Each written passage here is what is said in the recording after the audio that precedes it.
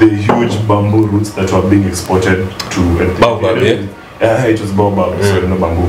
Yeah, but it's crazy because I bet they're probably either going to grow them or going to export to extract some good value of that. Yeah. But it's funny because, like, is this something that ourselves we can't do?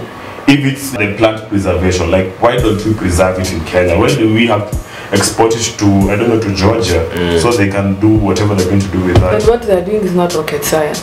Right. It's that I just want a leader that is curious enough. You want to do what with it?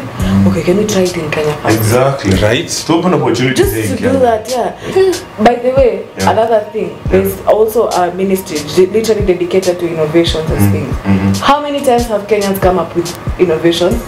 There's one idea create kitu for the blind, it can talk to them. They never take those people. Right.